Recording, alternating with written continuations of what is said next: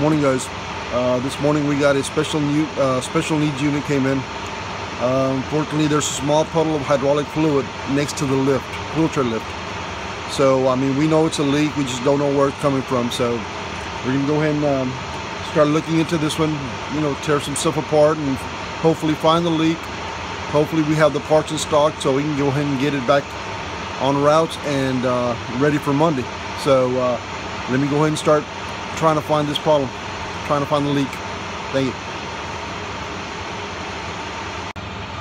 Well, guys, we kind of wiped the oil, but oil started on the left side of the lift. As you can see, it still has some oily film on there. So where I'm thinking the problem is going to be on this side, not the other one. So as I was going through real quick, I noticed that let me get some light in here real quick. Place it and hope that we finally go ahead and get to removing that hose.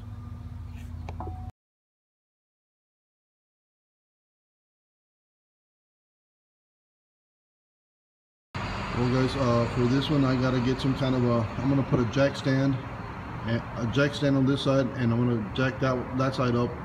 I gotta relieve the pressure off that cylinder, because if I remove the hose, that thing is just gonna drop.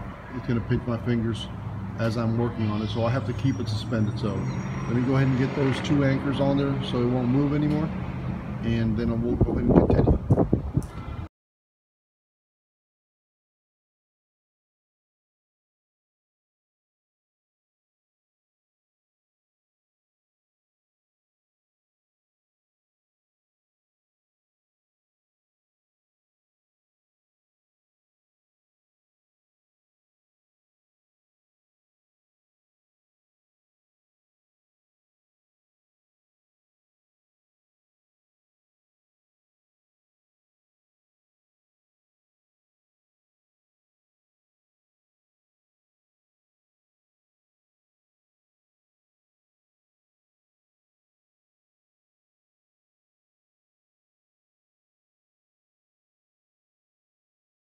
Well, I hope you guys can see this. Let me bend the hose a little bit. Hopefully it'll be clearer. You see that little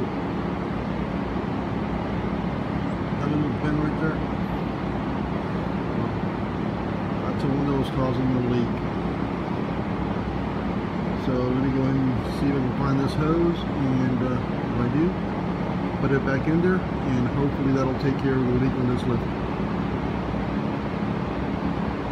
Well, guys, that's where the hose is connected. One goes to the left, one goes to the right.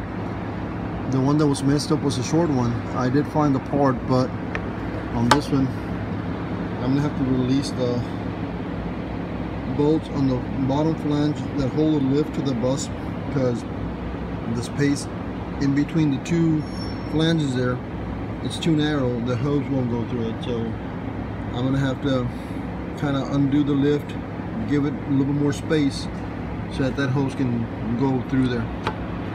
Very tight little space, guys. That's why I couldn't record that well, but I'm showing you what the little crevice that I'm working in. So let me go ahead and undo those bolts and try and pry the lift up just a tiny bit, just enough for that hose to go through that little hole that it's supposed to go through, and get it all tightened up. Alright, guys.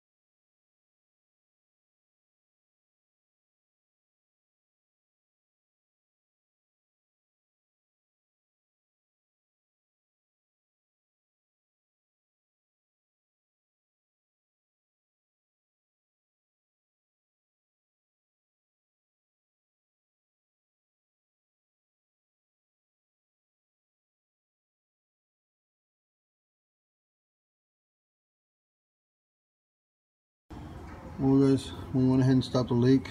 As you can see, that little silver cut in color, gray in color nut hose assembly, that's the one we replaced. It was actually leaking from right there. That's where the hose is pinched, where the metal ends and the plastic begins. And that's where the leak was. So we went ahead and pulled the old one out and threaded the new one in, and cycled the lift, got all the air out of the system, and it's running properly, dude. I was gonna go ahead and fill up